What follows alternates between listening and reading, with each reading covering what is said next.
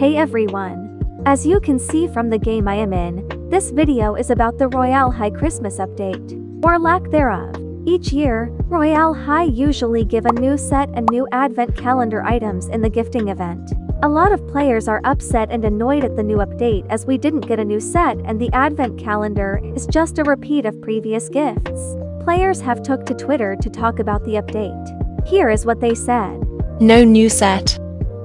Well, definitely the worst Christmas update. What is this Halo? The winter Halo flopped. In all honesty and respect to the Royale High devs, I can't be the only one a bit disappointed with the Christmas update so far.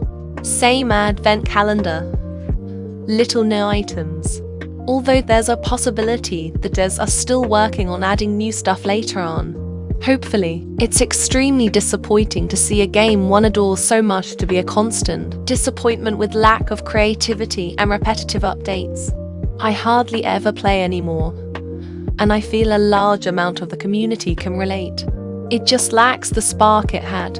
In all honesty, I can agree with some of these. I used to love Royale High and play every day, but now only really play during updates. But I understand that the devs are working hard on the new school, so maybe we should be happy we at least had an update. Still, it's nice to have Snowglobe Summit back. How do you feel about this update? Comment and let me know. See you soon. Bye.